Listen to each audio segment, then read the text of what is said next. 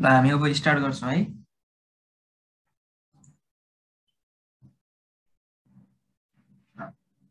सुन्दै हुनुहुन्छ? मेरो स्क्रिन देखियो?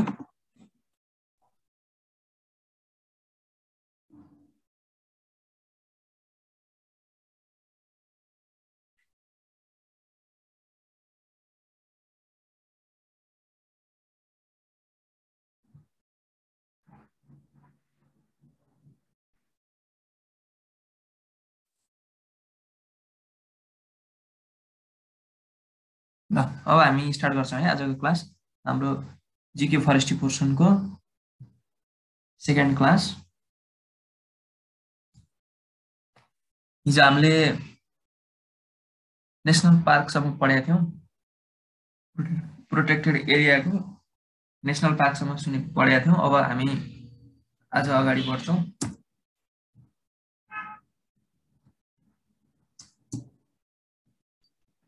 हामी कन्जर्भेसन एरिया हेर्छौं।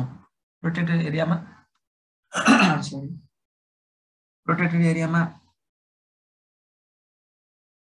एरियामा हामीले पढेकोमा wildlife area, wildlife reserve, national park, conservation एरियाहरु पढेका हामीले। अब त्यसमध्ये हामी कन्जर्भेसन एरिया पढ्छौं। हामी नेपालमा चाहिँ 6 वटा कन्जर्भेसन एरिया छ।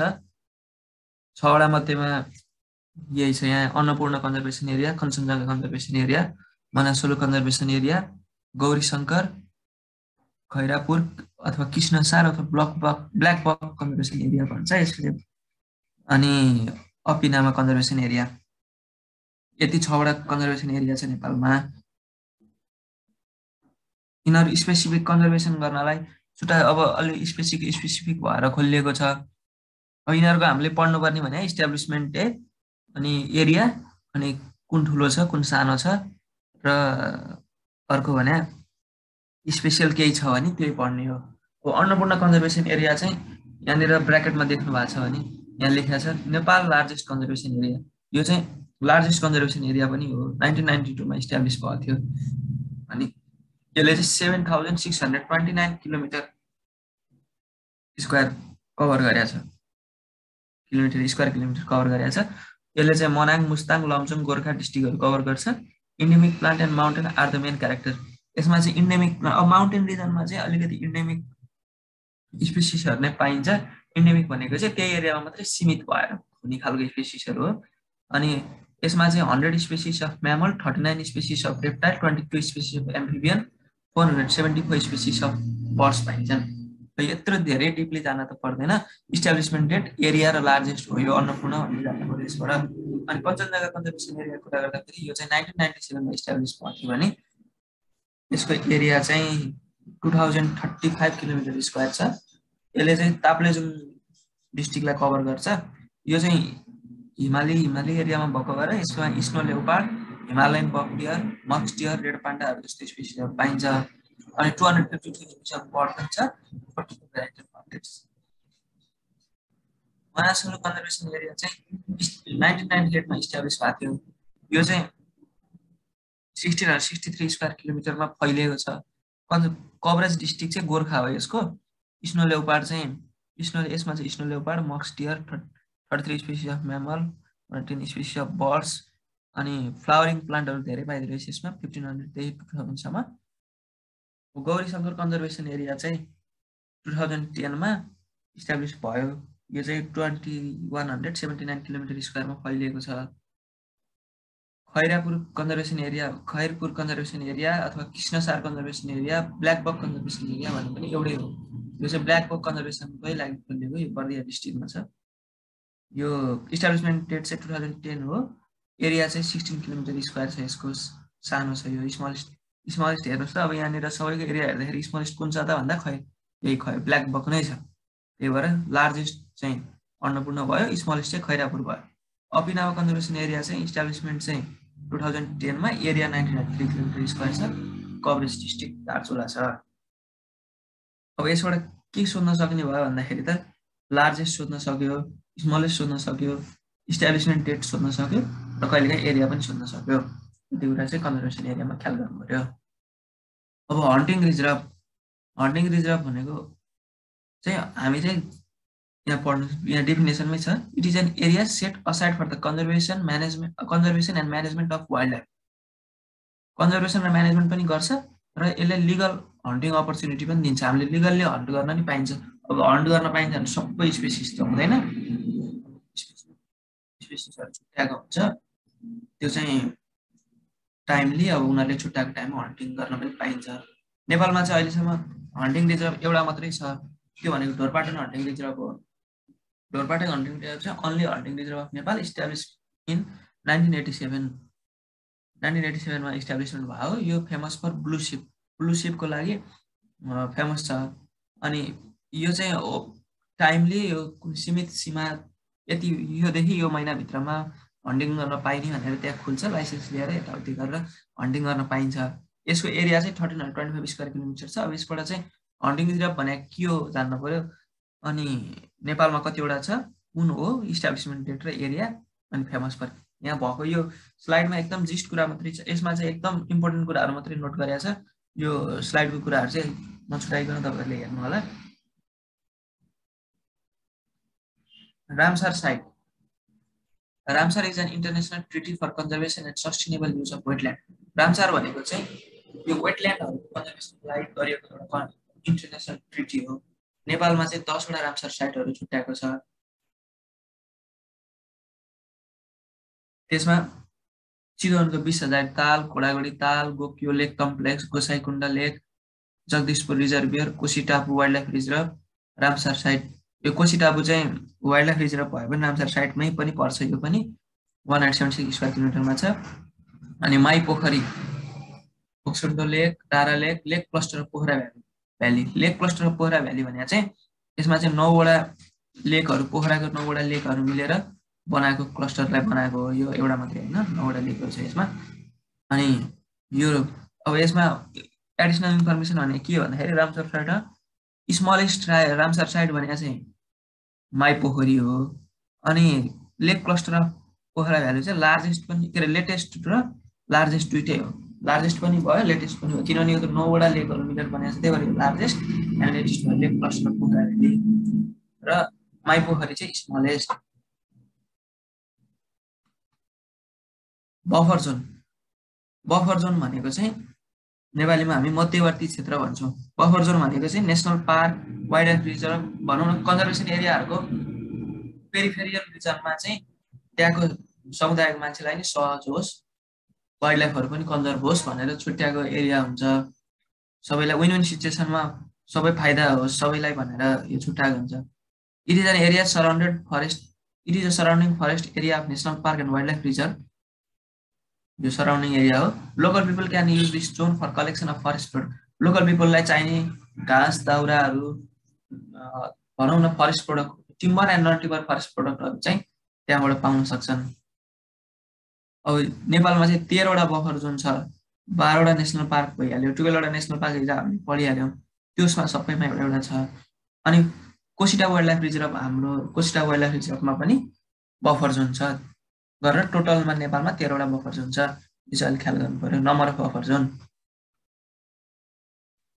अब क्वेसन हिजो पढेको कुराहरूबाट र अहिले मैले भर्खरै पढाएको कुराहरूमा पनि हेर्नुहोस् त ल। क्वेसनहरू, क्वेसन नम्बर 1 को Bardiya national park is famous for, हिजो मैले पढाएको थिएँ, स्लाइडमा देखाएको पनि थिएँ। के हो यसको एन्सर ल भन्नुहोस् त। Elephant, royal Bengal tiger, red panda, बाख्रा। Royal Bengal tiger. किरण दाहाल अप्सन सी भन्दै हुनुहुन्छ। सृष्टि राई अप्सन सी। अरूले पनि ट्राई गर्नुहोस् त। सीमा 1 को सी। खै 3 जनाले मात्रै रेस्पोन्ड गर्नुभयो त।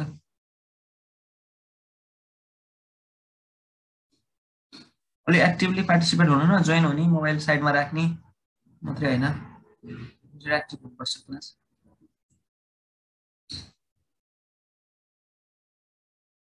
ल सबैले अप्सन सी भन्दै हुनुहुन्छ है त। ल बर्दिया नेसनल पार्क चाहिँ अप्सन सी नै हो। अब यसमा यो क्वेसनमा अप्सन क्वेसन मात्रै नहेर अप्सन पनि हेरौँ त। अब एलिफेन्ट कुन नेसनल, एलिफेन्ट कहाँको लागि फेमस हो? यसरी क्वेशन प्र्याक्टिस गर्दाखेरि यसरी पनि गर्नुपर्छ किनभने सधैँ बर्दिया नेसनल पार्ककै क्वेसनमा सोध्छ भन्ने पनि त हुँदैन नि त। एलिफेन्ट कुन ठाउँलाई फेमस छ त्यो पनि सोध्न सक्छ, रेडपान्डा सोध्न सक्छ। त्यही भएर अप्सन ए चाहिँ कुन क्वेसनको एन्सर हुन सक्छ? एलिफेन्ट इज फेमस फर कहाँ हो? Parsa national park. ट्राई गर्नुहोस् त।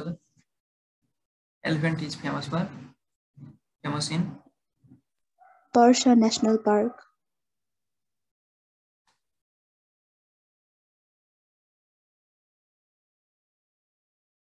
बिर्सिनु हो, हिजै पढ्यो नि।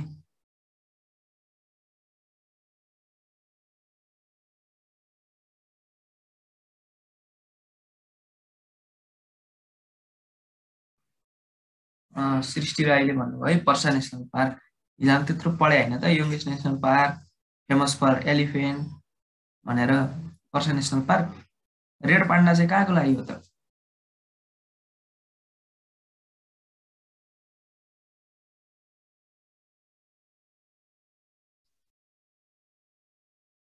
Red panda ल्याङ्टाङ national park. अनि अर्ना इज फेमस फर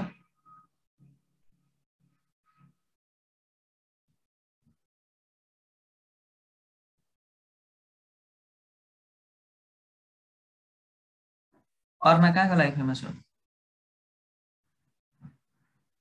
हिजो हेर्नु भएन क्या तपाईँहरू क्लास सकेपछि सरको स्लाइड?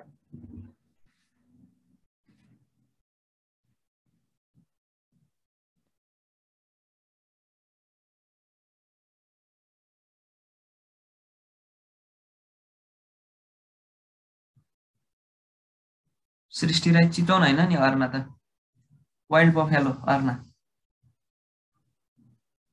कोसिटाबो वाइल्ड लाइफ रिजर्भ है अर्नाको चाहिँ। क्वेसन नम्बर 2 हेरौँ त।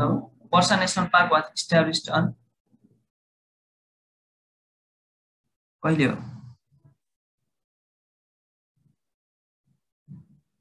अप्सन बी 3 जुलाई 2017।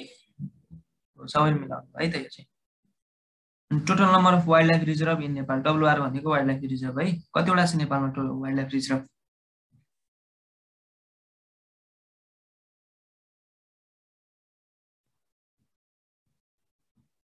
सबैले मिलाउनु भयो। 1 ए अप्सन ए है। कोसिटाबो इज फेमस फर, अहिले भर्खरको क्वेसन सबैले मिलाउनु भयो।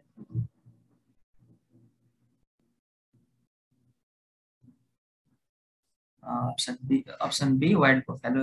Largest conservation area of Nepal कुन हो?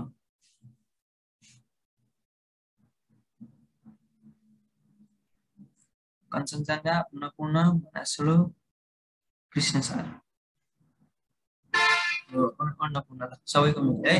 र यसरी क्वेसन गर्दाखेरि क्वेसनमा मात्रै नभएर कहिले अप्सनमा पनि ध्यान दिनुपर्छ। अप्सनहरू पनि क्वेसन बनेर आउन सक्छ। त्यही भएर एउटै क्वेसनबाट 4वटा क्वेसन पढ्न सकिन्छ। राम्रोसँग ख्याल गरेर पढ्नु होला है।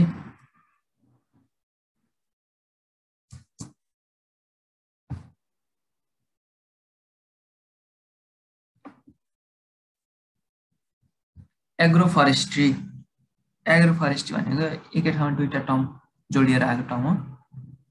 Agro forestry is derive from 2 Greek word, agriculture and forestry, meaning agricultural crop and forestry.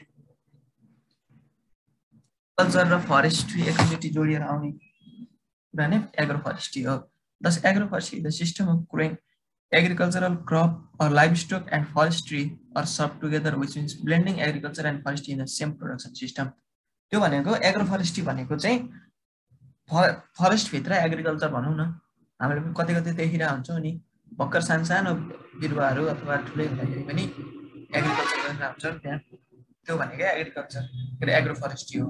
Agriculture र फरेस्टलाई मिक्स गरेर भनौँ न एउटै ठाउँमा क्रपहरू पनि लगाउने, फरेस्ट पनि लगाउने ठाउँ नै एग्रोफरेस्ट्री भयो सिस्टम नै। अब अरू एग्रोफरेस्ट्री सिस्टमहरू के छ भन्दाखेरि एग्री सिल्भिकल्चरल सिस्टम भनेको चाहिँ एग्रिकल्चर एग्री भनेपछि क्रप हुने भइहाल्यो। सिल्भिकल्चरल सिस्टम भनेको चाहिँ यसले चाहिँ ट्रीहरू र एग्रिकल्चर मिसियो भने एग्रो सिल्भिकल्चरल भयो। सिल्वी पास्चरल सिस्टम भनेको चाहिँ ट्री र पास्चर हो। पास्चर भनेको चाहिँ land covered with grass, tree र ग्रास ल्यान्ड भयो मिक्स भयो भने त्यो सिल्वी पास्चरल भयो। पास्चर भनेको ल्यान्ड कभर्ड विथ ग्रास। यस्तो यस्तो टर्म्सहरू पनि याद गर्नुहोस् है। एग्री सिल्वी पास्चरल सिस्टम भन्ने पनि तीनटा टर्म्स जोड्यो। एग्री भनेपछि क्रप हुने भयो, सिल्वी भनेपछि ट्री हुने भयो, पास्चरल भनेपछि ग्रास हुने भयो, पास्चर हुने भयो।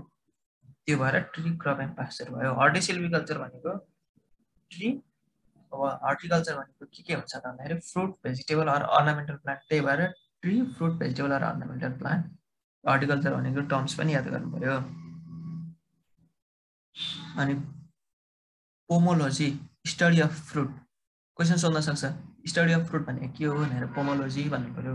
Study of vegetable olericulture. Ornamental horticulture भनेको study of ornamental plant. Silver fishery system भनेको सिल्भी भनेपछि ट्री आउने भयो, फिस फिसरी सिस्टम। एपिकल्चर भनेको ट्री र एपी भनेको बी हो, त्यही भएर बी एपिकल्चर। सेरिकल्चर भनेको ट्री र सिल्कवर्म। हामीले सिल्भिकल्चर भन्यौँ। सिल्भिकल्चर भनेको के हो त भन्दाखेरि art and science of cultivating forest crop. सिल्भिकल्चर भनेको चाहिँ फरेस्ट क्रपहरू ग्रो गर्ने आर्ट एन्ड साइन्स हो, प्र्याक्टिस हो। सिफ्टिङ कल्टिभेसन भनेको also known as slash and burn agriculture. Agriculture system in first are clear front then slash and burn angle. एउटा cultivation सिस्टमबाट अर्को cultivation सिस्टममा shift हुन्छ। जस्तै अब रुख बन्धन मासेर त्यो एग्रिकल्चर गर्नु, त्यस्तो shifting cultivation. टङ्ग्या एग्रोफरेस्ट्री system. एग्रोफरेस्ट्री system forest plantation area are given to plantation worker or पुर family living around during the early stage of forest plantation establishment until the tree set crop। कस्तो भने टङ्ग्या सिस्टम भनेको चाहिँ कुनै पनि एरियामा फरेस्ट लगायो अनि त्यो एरियाको वरिपरि भएको पुवर फार्मरहरू अथवा प्लान्टेसन वर्करहरूलाई चाहिँ ल यो रुखले चाहिँ त्यो छायारीले पछि खेती हुन नछोड्ने बेलासम्म चाहिँ खेती गर भनेर दिने सिस्टम चाहिँ टङ्ग्या सिस्टम हो। टङ्ग्या सिस्टम चाहिँ नेपालमा 1972 मा तामागढी अफ बारा डिस्ट्रिक्टबाट सुरु भएको। यसबाट क्वेसन चाहिँ टङ्ग्या सिस्टम स्टार्टेड फ्रम र अनि स्टार्टेड फ्रम चाहिँ यो दुईटा क्वेसन चाहिँ सोधिरहेको हुन्छ। 2 वर्ष अगाडि एफयु फरेस्ट्री पनि सोधेको थियो टङ्ग्या सिस्टमको क्वेसन। स्टार्टेड फ्रम र 1972 AD तामागढी of Bara district. Tele cropping भनेको चाहिँ प्र्याक्टिस इन स्लपी ल्यान्ड हो, हिल एरियामा अल्सो नोन एज क्रपिङ। यसले भनेको पाथ लाइन हुन्छ अनि त्यसपछि त्यहाँनिर क्रपिङ हुन्छ। यसले क्रपिङ र इन्टरक्रपिङ इन्भल्भ्स म्यानेजिङ क्लोजली प्लान्टेड। त्यसमा चाहिँ लाइनले ट्रीहरू रोप्ने अनि त्यसमा क्रपिङ गर्ने हुन्छ। Shelter belt and wind brake, यो चाहिँ तराई रिजनमा प्र्याक्टिस हुन्छ। यो कुनमा प्र्याक्टिस हुन्छ अलिकति ख्याल गर्नुहोस् है। यसले क्रपिङ स्लोपी ल्यान्डमा हिल एरियामा भयो। Shelter belt and wind brake चाहिँ तराई रिजनमा अथवा प्लेन रिजनमा भयो। सेल्टर बेल्ट अनि विन्ड ब्रेक यो भइहाल्यो। ग्रिन म्यान्युरिङ भनेको process of growing suitable spaces to add organic matter two in the soil and. कस्तो भने ग्रिन म्यान्युरिङ भनेको चाहिँ सोइलमै म्यान्युर दिने खालको ऊहरू क्रपहरू ग्रो गर्न। जस्तै अब हामी लेग्युमिनेस प्लान्टहरूले चाहिँ अलिकति नाइट्रोजन फिक्सेसनमा हेल्प गर्छ भन्छौँ, हो त्यस्तो गर्नु नै ग्रिन म्यान्युरिङ हुन्छ।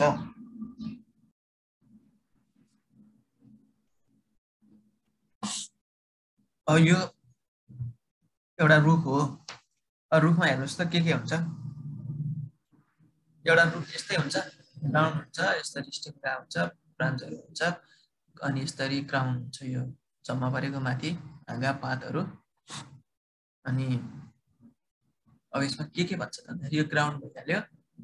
यो फर्स्ट ब्रान्च हुन्छ अनि यो फर्स्ट ब्रान्च चाहिँ मिड पोइन्ट यो रुखको लगभग यहाँदेखि यहाँसम्म र यहाँदेखि यहाँसम्म उत्तिनै हुने मिड पोइन्टसम्मलाई के भन्छ भन्दाखेरि क्राउन हाइट भन्छ। यति चाहिँ क्राउन हाइट हुन्छ।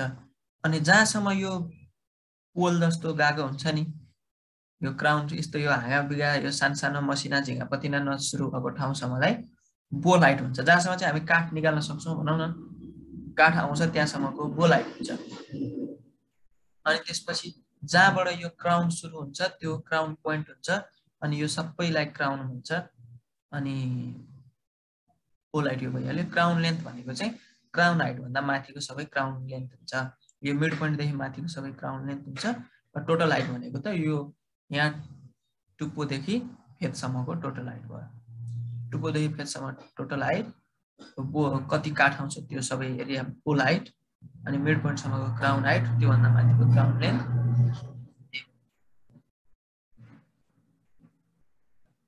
है पढेको फेरि क्वेसन है।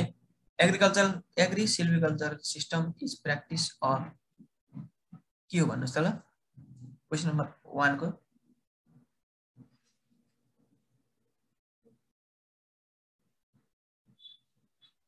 खै सबैले ट्राई गर्नुहोस् न।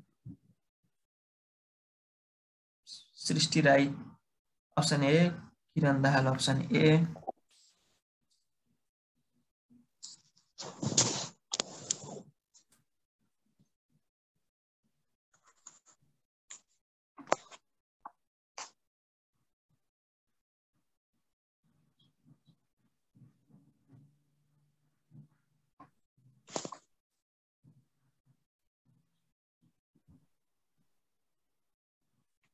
ल 1 को ए है त, ट्री प्लस क्रप एग्री सिल्भिकल्चर भनेको। अब अप्सन बीमा हेरौँ त, ट्री प्लस पास्चर भनेको छ। ट्री प्लस पास्चर भने कुन सिस्टम हो?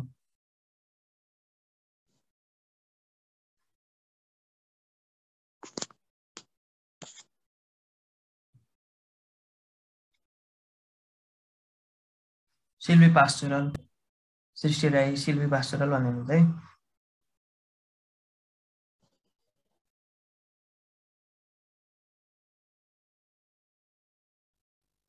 खै सबैजना ट्राई गर्नुहोस् न। सृष्टि राई, किरण दाहाल मात्रै बोल्दै हुनुहुन्छ। सबैजना इन्टरेक्टिभ भएर क्लास जोइन गर्नु पर्यो नि।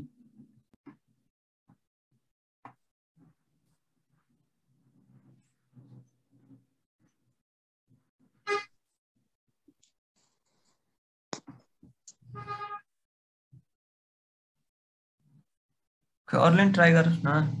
ल अप्सन सी ट्राई गर्नुहोस् त ल। अप्सन बी को सिल्भर पास्चरल भयो ट्री प्लस पास्चर भने। अप्सन सी के हुन्छ? Tree crops and pasture.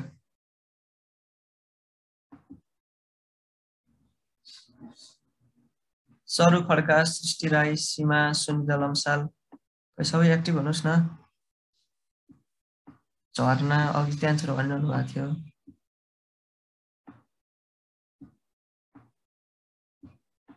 Hi hello खै सबैजना।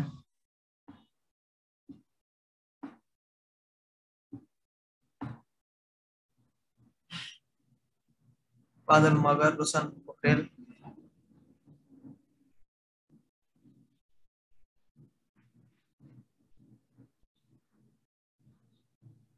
एग्री सिल्भी पास्चरल सिस्टम यो भनेको एग्री सिल्भी पास्चरल सिस्टम है त। ल सबैले मिलाउनुभयो। अप्सन नम्बर 2 मा जाउँ त। क्वेसन नम्बर 2 मा pasture is the land covered with snow, grass, rock. केले कभर्ड हो पास्चर भने? ग्रास। अप्सन नम्बर बी है। अनि स्टडी अफ फ्रुट भनेको के हो?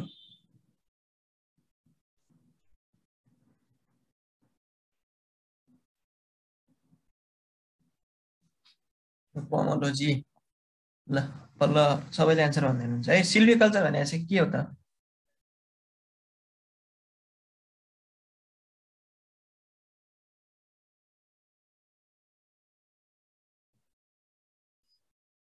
थ्री नम्बरमै छु म। तपाईँहरू खै 5 मा पुगिसक्नुभयो। पहिला 3 को सोधेको क्वेसन भन्नु न। सिल्भिकल्चर भने art and science of raising forest crop हो। यसरी सधैँ फ्रुटकै सोध्छ भन्ने त हुँदैन नि त। त्यही भएर अप्सनहरुमा नि ख्याल गर्नुहोस् भनेको।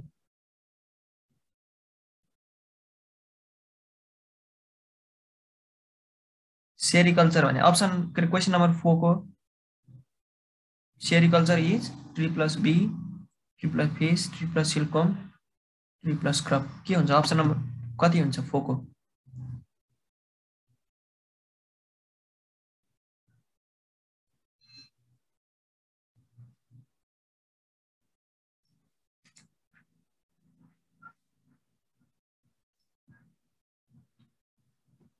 क्वेशन नम्बर 4 को है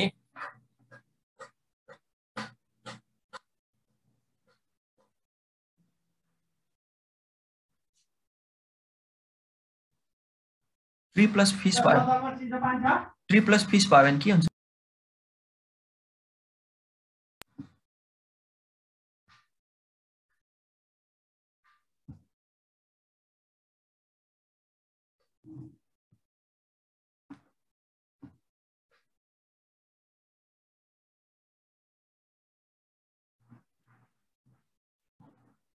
3 प्लस फिस भएको सिस्टमलाई के भनिन्छ 3 प्लस फिस कम्बाइनले भयो भने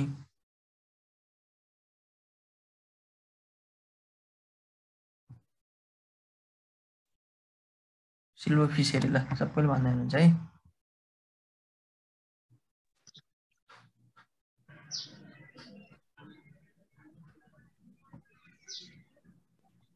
अनि क्वेशन नम्बर 5 को के हुन्छ apiculture is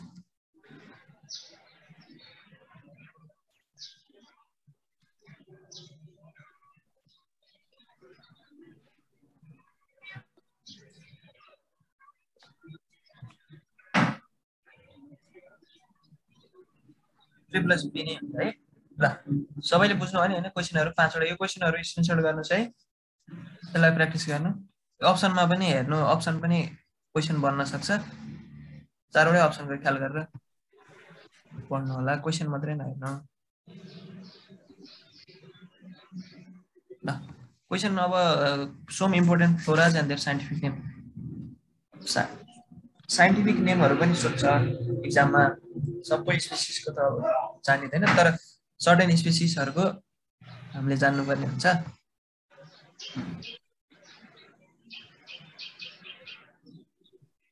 tree plus crop को के हुन्छ भन्नुभयो है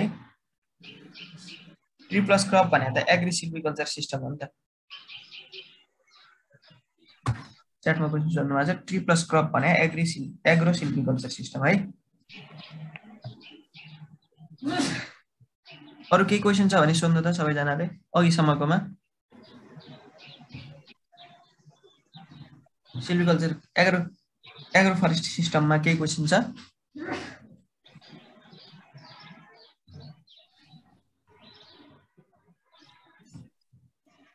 केही च्याटमा केही सोध्नु भएन सायद छैन होला है साइन्टिफिक नेमहरु पनि एनिमलको पनि प्लान्टको पनि ट्रीहरुको सोधिरहेको हुन्छ एक्जाममा त्यही भएर हामीले अलि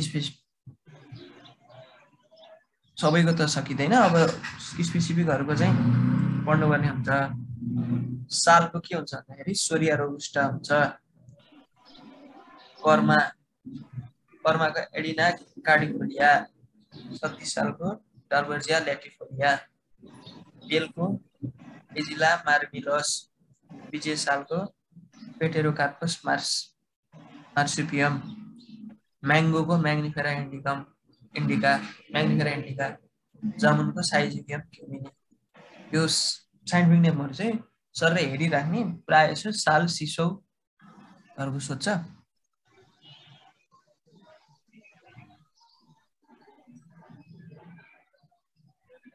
साल सिसौहरुको सोध्छ हैगिल कन्टिन्यू छ टाकीको बाउनिया पुरपुएरा कोइरालोको बाउनिया भेरिकेटा निमको एर्जिट्रिटा इंडिका उटिसको एल्नस नेपालेन्सिस सिमलको बम्ब्याक्सिडिया खस्रुको क्युर्कस सेमिकार्पुइफोलिया मसलाको यूक्यालिप्टस क्यामेराडुलेनेसिस राइसको परेजा सैटिवा आइरनवुडको क्यासियासेमिया रानी सल्ला अथवा चिर पाइन भन्छौं हामी पाइनस रगुवर्जी अनि गोब्रे सल्ला अथवा ब्लू पाइनको पाइनस वालिचेना बबुलको एकिया निटोलिका चिलाउनीको सिमावालिची सिसौको सिरिसको अल्बेजिया लिबेक सिसौको डाल्बर्जिया सिसौ ओखरको जुग्लास रिजिया देवदारको सेद्रस देवदार खयरको एकिया केक्टिका अमलाको पाइलान्थस इम्ब्लिका तुलसीको ओसिमम स्याङ्क्टम, किम्बु अथवा मलबेरीको मोरस हलुवा। यतिमा चाहिँ प्रायः सोधिरहेको क्वेसनहरू हो यिनीहरू। यही मात्रै सोध्छ भन्ने त हुँदैन, तर प्रायः चाहिँ यही सोध्छ। यो साइन्टिफिक नेमहरू चाहिँ ख्याल गर्नुहोस् है। यिनीहरू चाहिँ एकचोटि हेरेर याद हुँदैन, बेला बेलामा हेरिराख्नुपर्छ। 2-4 चोटि हेरिराखेपछि याद हुन्छ।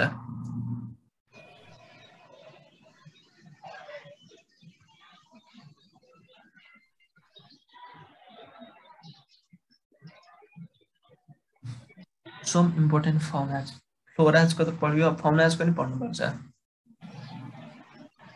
Red panda famous for ल्याङ्टाइन national park पढ्या हो।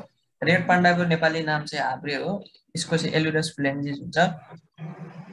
स्नो लेउपार्ड हिउँ चितुवा, पेन्थेरा युनिका बेङ्गाल टाइगर बाघ, पेन्थेरा टाइगरिस, वार्नर राइनोसोरस गैंडा राइनोसोरस युनिकर्निस, हिमालयन मक्सडियर कस्तुरी मृग मस्टस काइरोगेस्टर, डल्फिनको नेपालीमा सन्स भन्छौँ, Delphinus डेल्फिस, समटियर पारेसिङ्गा, रक्सेरबस डुबासेली, spotted dear चित्तल axis, Asiatic elephant जङ्गली हात्ती इलेफस म्याक्सिमस, पो हर्न एन्टिलोप चौका, टेट्राकिरस क्वाड्रिकर्निस, ब्ल्याक पक कृष्णसार, एन्टिलोप सेर्विकार्पा, इन्डियन पेंगोलिन सालक मेनिस क्रेसिकौडाटा, चाइनिज पेंगोलिन सालक मेनिस पेन्टाडक्टाइला, एसएमएस मंकी असामी रातो बाँदर, असामिज मंकी असामी रातो बाँदर, माकाका असामेन्सिस, अनि ग्रे वुल्फ वासो, क्यानिस लुपिस, ब्राउन बियर हिमाली रातो भालु, युरस आर्कोटोस, स्पोटेड लिनसाङ्गा भनेको चाहिँ प्रिनोडोन पार्डिकोलर, स्ट्रिप्ड हाइना हुडारको चाहिँ हाइना, लेउपार्ड क्याट चरीबाघ प्रायन्युलेरिस बेङ्गालेन्सिस, गौर बिसन गौरी गाईको चाहिँ बोस गौरस, वाइल्ड एग जङ्गली चौरी Bose गुरेन्सिस or Bose photos, wild water buffalo अर्ना बेबुलस अर्ना अथवा बेबुलस बेबुलिस पनि भन्छौँ हामी, बुबालस बुबालिस। साइन्टिफिक नेमहरू चाहिँ एकचोटि यसरी मैले यसरी सरर भने भरमा हुँदैन, आफैले चाहिँ हेरिराख्नुपर्छ। साइन्टिफिक नेमहरू सोध्छ, फ्लोराको नि सोध्छ, फाउनाको नि सोध्छ, टक्क मिल्ने खालको क्वेसनहरू हो र हेरेपछि धेरै फास्ट पनि हुँदैन, यही पढ्दा नि पुग्छ। अरू एक्स्ट्राहरू पनि ग्रुप अफ फरेस्ट्री स्टुडेन्ट भन्ने पेज छ, त्यो लाइक गर्नुहोस्, त्यहाँ डेली क्वेसनहरू पनि आउँछ। अब अनि फरेस्ट्रीको लागि जे 20 मार्कमा 18-20 आउने गरी म पनि पढाइरहेको छु, त्यहाँबाट पनि क्वेसनहरू धेरै जति धेरै प्र्याक्टिस गरे त्यति राम्रो हुन्छ। त्यहाँ पनि हेर्दै गर्नु, लाइक गर्नुहोस् है। आज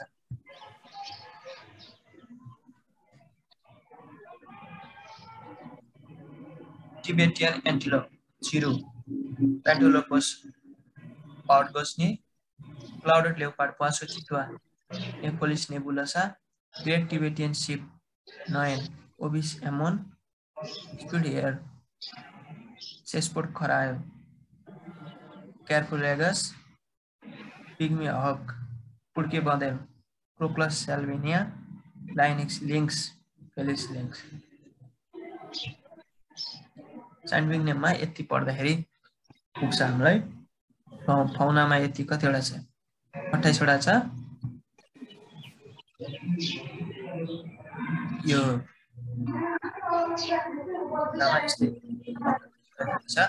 यति चाहिँ नछुटाइकन पढ्नु होला। अहिलेसम्म पढेकोमा के छ बुझिरहनु भएको छ?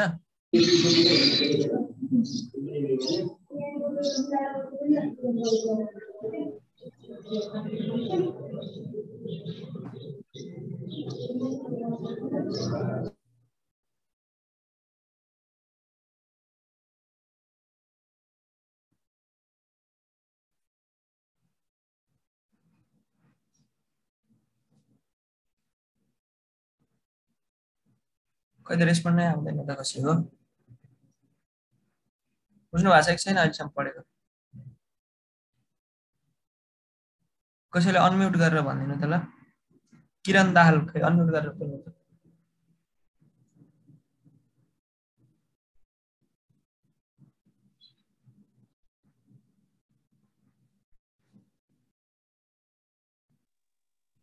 छ सर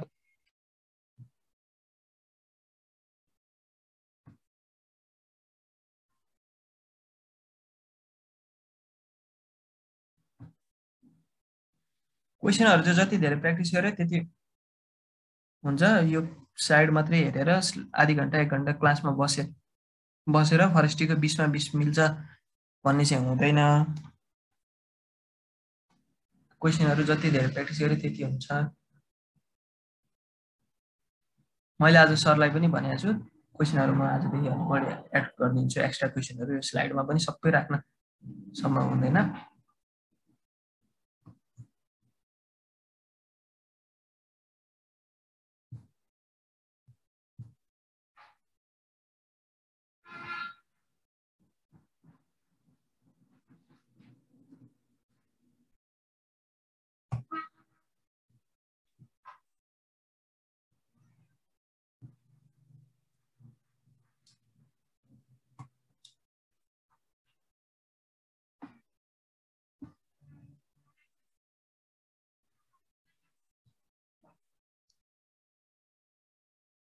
भोलिबाट सबैजना आफ्नो नामबाट आउनु है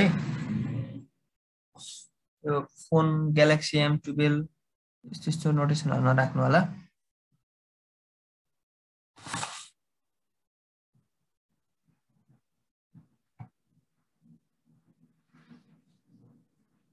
क्वेशनहरु जति धेरै प्र्याक्टिस गरे त्यति हुन्छ सरले पनि भन्दै हुनुहुन्थ्यो तपाईहरुको हेल्प फर इन्ट्रान्स एपबाट क्वेशनहरु पनि एक्जामहरु फरेस्ट्री मोडल एक्जामहरु पनि भइराछ रेगुलर हुन्छ त्यो पनि जोइन गर्नु ग्रुप अफ फरेस्ट्री स्टुडेन्टबाट पनि छिट्टै नै अब एक्जामहरु हुन्छ मलाई त्यो हिजोको भिडियोमा मेरो फेसबुकको लिंक पनि छ त्यहाँ एड गर्नुस् अर मेसेज गर्नुस् तपाईहरुलाई म एक्जामहरुको क्वेशनहरु ग्रुपहरुमा एड गरिदिन्छु त्यहाँनेर क्वेशनहरु आइरा हुन्छ हाल्दिराख्नु हुन्छ सरहरुले फरेस्ट्री क्वेशन जति धेरै प्र्याक्टिस गरे त्यति आउने हो त्यो पढेपछि मिल्छ एक्जामहरु हुन्छ अब यो 1-2 दिनमै एक्जाम सुरु हुन्छ म छिट्टै नै क्वेशन बनाएर एक्जाम लिन्छु अब पढाएको जतिमा त्यहाँ अगाडि सबै सिद्धि नै हाल्छ आजलाई यति गर्ने हो त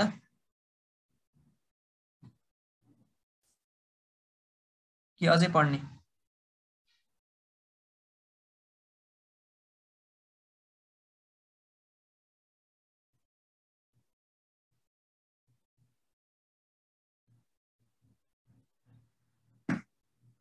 कता सेलाउनु हो सबै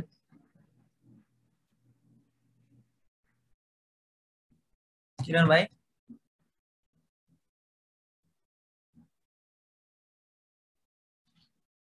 टियु को एक्जाम सोध्दै हुन्छ टियु को एक्जाम 26 गते हो फर्म भर्ने डेट सिद्धिन लागिसक्यो कसले भर्नुको साँच्चै फर्म 5 गतेसम्म मात्रै छ है डेट 5 गते पछि चाहिँ डबल चार्ज लाग्छ फर्म भर्नु पर्यो नि त अब फरेस्ट्रीको क्लास चाहिँ पढ्ने प्रिपरेसन क्लास फर्म भर्न छुट्यो भने त पाइदैन नि एक्जाम दिन त कसले भर्नु भयो भरेकोले भरिसके भन्नु त च्याटमा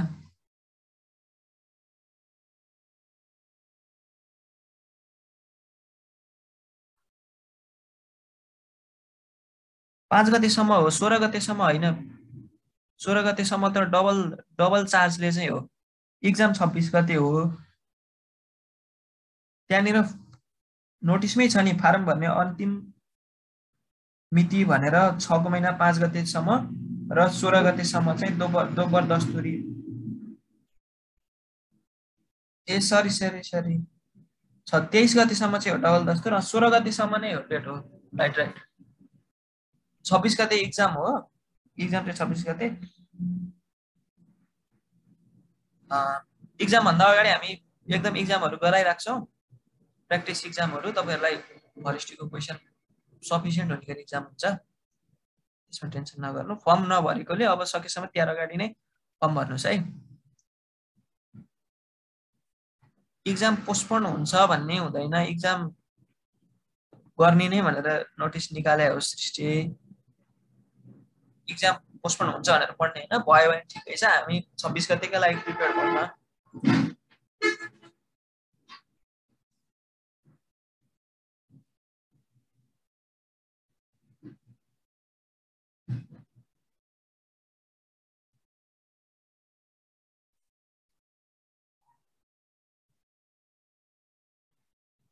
फर्म भर्नु भएकोहरूले एकचोटि मलाई मेसेज गर्नुहोस् है, मेरो प्रोफाइलको लिङ्क हिजो अपलोड भएको भिडियोमा छ। क्वेसनहरु ग्रुप च्याट बनाउँदैछु म एक्जाम दिनेहरूको, त्यहाँनिर म क्वेसनहरु सबै हालिदिन्छु, प्र्याक्टिस क्वेसनहरु। आजलाई यति नै गरौँ है त। अनि हेल्प फर इन्ट्रान्स एपबाट पनि एक्जाम भइरहेछ, त्यो पनि एटेन्ड गर्नु। जति धेरै एक्जाम दियो त्यति राम्रो हो सबै इन्ट्रान्सको लागि।